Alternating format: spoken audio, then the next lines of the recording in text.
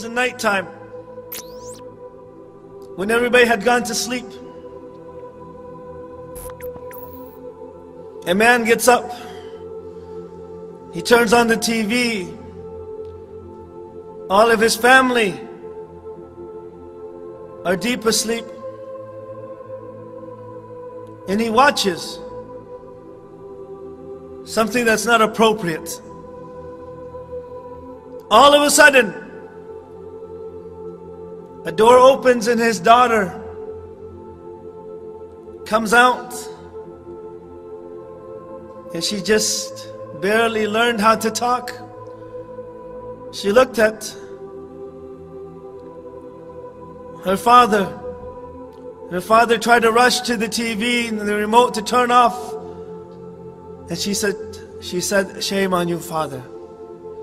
Shame on you." And then she went back into her room. And so that man, after turning off the TV, those words resonated in his head. "Shame on you, father. Shame on you."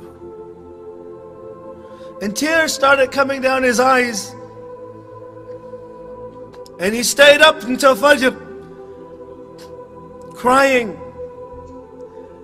Then he went to the masjid and he prayed with the congregation, and he was crying so profusely.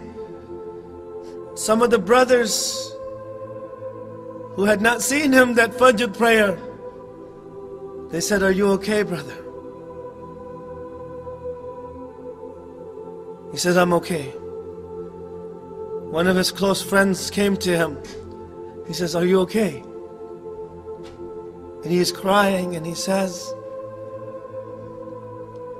"For over 20 years,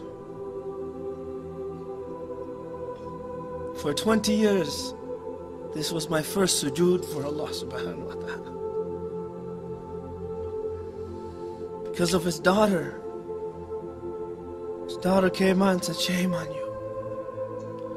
So he went to work that morning. And of course he was very tired because he didn't get much sleep at night. His wife tried to call him, but she couldn't reach him.